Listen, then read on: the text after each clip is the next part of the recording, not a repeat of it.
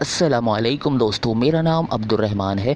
दोस्तों आज मैं आपको रावलपिंडी बोर्ड का 10th क्लास का मैथमेटिक्स का गेस पेपर आपको आज बताने वाला हूँ। इंशाल्लाह ताला इस गेस पेपर में से आपके पास रावलपिंडी बोर्ड के अंदर 10th क्लास के मैथमेटिक्स के पेपर के अंदर 95 से 95% सवालात आपके पास इंशाल्लाह ताला ज़रूर आएंगे।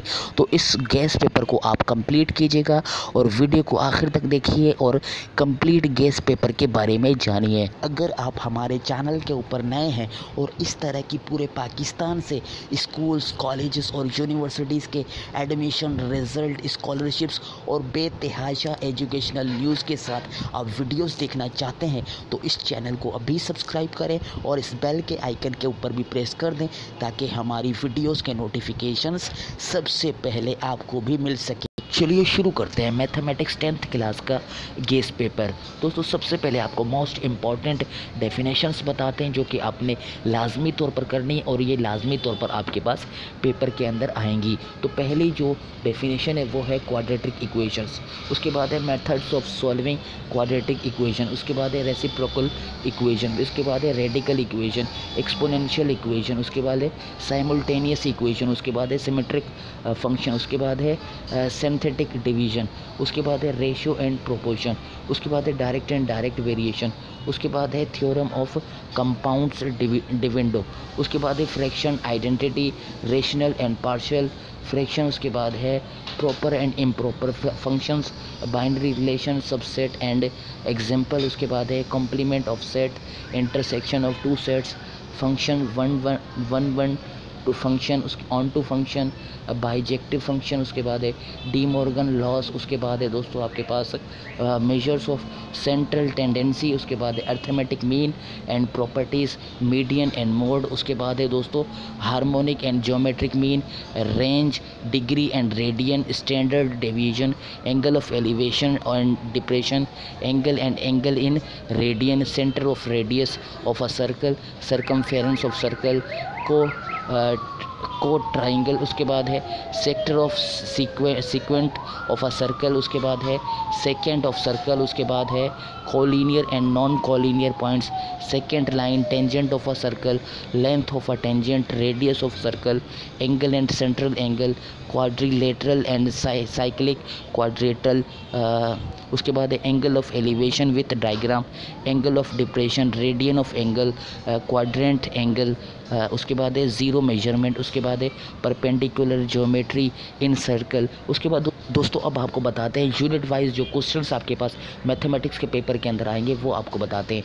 दोस्तों यूनिट 1 में एग्जाम्पल 2 आप कीजिएगा, उसके बाद एक्सरसाइज 1.1 के क्वेश्चन जो हैं वो आपका 1 का पार्ट 3, 2 का पार्ट 1, 3 का 1 और 6, उसके बाद एक्सरसाइज 1.2 का क्वेश्चन नंबर 1 का पार्ट नंबर 6, उसके बाद एक्सरसाइज 1.3 का क्वेश्चन नंबर 5 और 13, उसके बाद रिव्यू एक्सरसाइज जो आपके एंड में होती है क्वेश्चन नंबर 2 पार्ट 1, 3, 5 और 6। उसके बाद दोस्तों यूनिट 2 की बात करते हैं, एग्जाम्पल आपने करनी है 1B, उसके बाद एक्सरसाइज 2.1 का क्वेश्चन नंबर 1 का पार्ट 1 क्वेश्चन नंबर 1 का पार्ट 2, पार्ट 3, पार्ट 4 प्लस 6, उसके बाद 2.2 एक्सरसाइज जो है उसके क्वेश्चन नंबर 2 का आपने पार्ट करना है 2, 3 और 8, उसके बाद एक्सरसाइज 2.3 का क्वेश्चन नंबर 1 उसके पार्ट जो हैं वो 1, 3, 5, 6 प्लस क्वेश्चन नंबर 4 के पार्ट 1 और पार्ट 2, उसके बाद एक्सरसाइज 2.4 का आपने क्वेश्चन नंबर 3 का पार्ट नंबर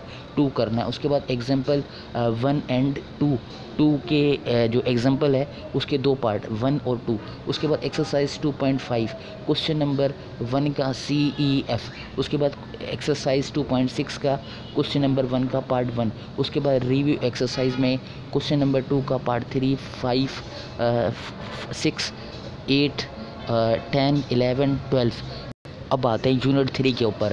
यूनिट 3 में एग्जाम्पल 2 करनी है लाजमी तौर पे, एक्सरसाइज 3.1 का क्वेश्चन नंबर 1 का पार्ट 5, उसके बाद 4, 8, 11 का पार्ट नंबर 8, उसके बाद एक्सरसाइज 3.2 का क्वेश्चन नंबर 4, उसके बाद एक्सरसाइज 3.3 का क्वेश्चन नंबर 1 का पार्ट 3, उसके बाद क्वेश्चन नंबर 2 का पार्ट 3, उसके बाद क्वेश्चन नंबर 8 का पार्ट 1, उसके बाद एक्सरसाइज 3.4 का क्वेश्चन नंबर 2 पार्ट 2 और 7 और 10 करना है। उसके बाद एक्सरसाइज जो है एग्जांपल आपने करनी है 6, उसके बाद 1B करनी है, उसके बाद एक्सरसाइज 3.5 करनी है, उसके बाद 3.6 आपने करनी है। उसके बाद रिव्यू आपने जो एक्सरसाइज होती है उसमें से क्वेश्चन आपने करने हैं, क्वेश्चन नंबर 2, 9, 10 और आपने 15 क्वेश्चन नंबर करना है। उसके बाद चलते हैं दोस्तों चैप्टर नंबर 4 की तरफ। उसमें आपका जो पहली जो एग्जांपल आपने करनी है एग्जांपल नंबर 2 करनी है चैप्टर 4 में। उसके बाद दोस्तों चैप्टर जो है वो 4 के अंदर 4.1 एक्सरसाइज के अंदर क्वेश्चन नंबर 3, 4, 5, 6, 8। उसके बाद दोस्तों एक्सरसाइज 4.2 के अंदर क्वेश्चन नंबर 3, 6, 8। उसके बाद 4.3 एक्सरसाइज के अंदर क्वेश्चन नंबर 2, 8। उसके बाद यूनिट 5 की बात करते हैं दोस्तों। 5.1 एक्सरसाइज के अंदर क्वेश्चन नंबर 3 का पार्ट 5, उसके बाद 6 का पार्ट 1। उसके बाद दोस्तों बात करते हैं एक्सरसाइज 5.2 की, क्वेश्चन नंबर 2 पार्ट 3। उसके बाद एक्सरसाइज 5.3 की बात करते हैं, क्वेश्चन नंबर 1 का पार्ट 1, 2, 3 और उसके बाद क्वेश्चन नंबर 3 क्वेश्चन नंबर 4 का पार्ट 2। उसके बाद एक्सरसाइज 5.4 की बात करते हैं, question number 1, question number 2, question number 3 का 1, 2, 3। उसके बाद एक्सरसाइज 5.5 का question number 1, question number 2, question number 3। उसके बाद ये आपने चैप्टर 5 रिव्यू एक्सरसाइज के अंदर क्वेश्चन नंबर 2 पार्ट 3। उसके बाद चैप्टर 6 में एक्सरसाइज 6.2 के अंदर क्वेश्चन नंबर 3 एग्जाम्पल 1 करनी है आपने। उसके अंदर एक्सरसाइज 6.3 के अंदर क्वेश्चन नंबर 4 और 5 करना है। जबकि चैप्टर यूनिट 7 के अंदर 7.1 एक्सरसाइज के अंदर क्वेश्चन नंबर 5 का 2 और 4 करना है आपने। एक्सरसाइज 7.2 के अंदर क्वेश्चन नंबर 1, 2, 3, 4। उसके बाद 7.3 एक्सरसाइज के अंदर क्वेश्चन नंबर 7 करना है सिर्फ। उसके बाद एक्सरसाइज 7.4 के अंदर क्वेश्चन नंबर 7, 8, 9, 13, 18, 19, 20, 21, 23। एक्सरसाइज 7.5 के अंदर क्वेश्चन नंबर 2, 5। उसके बाद रिव्यू एक्सरसाइज 7 चैप्टर आपकी जो 7 चैप्टर की है वो क्वेश्चन नंबर 2, 3, 7 और 8 करना है। जबकि 9 चैप्टर के अंदर थ्योरम आपने करने हैं 2, 3, 4 और 5। यूनिट नंबर 12 के अंदर आपने करना है थ्योरम 1, 2, 3, 4। थ्योरम 1, 2, 3, 4।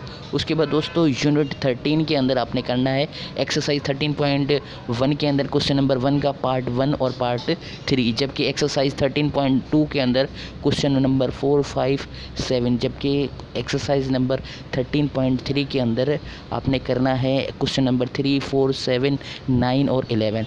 तो दोस्तों ये जितना भी हमने आपको गेस पेपर बताया है, ये सारा जो गेस पेपर है हम वीडियो के डिस्क्रिप्शन में आपको एक लिंक दे देंगे। वहाँ से आप पूरा ये गेस पेपर डाउनलोड करके अपने पास महफूज कर लें, ताकि आप इसको देख के जो है वो इसकी प्रैक्टिस, इसके ऊपर निशानात लगा के कौन सा सवाल हमने कर लिया है, कौन सा नहीं किया।